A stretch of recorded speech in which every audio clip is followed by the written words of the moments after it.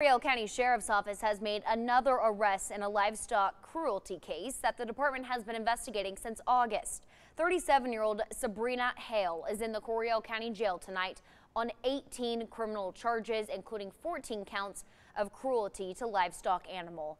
She is the second person arrested following removal of 11 abandoned horses from a property near Topsy in August. Carcasses of 3 additional horses were found on that same property. The 11 surviving horses have been surrendered to a nonprofit rescue organization.